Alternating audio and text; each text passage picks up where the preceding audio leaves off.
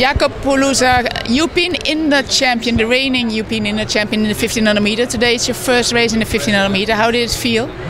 I think not bad, but I hope that I think that I ran a little faster, but in this race it was impossible running faster, and it was a lot of contact in the race. But I feel not bad, but I hope that my shape will be better and better. And I think it was my first race, and I am not in 100% shape, and I think I will be better and better.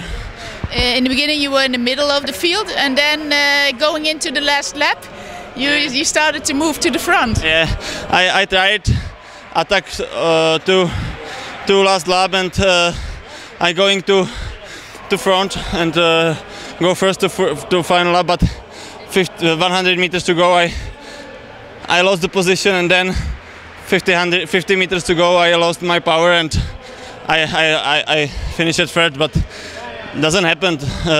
It's happened, but it is first days, and I am satisfied. Will you do a full indoor program? Yeah, I think yes. If it will be everything in okay, and everything will be going well, I won't go all indoor. And also, like 2016 is an important year with the Olympics, but there's also European Championships in Amsterdam.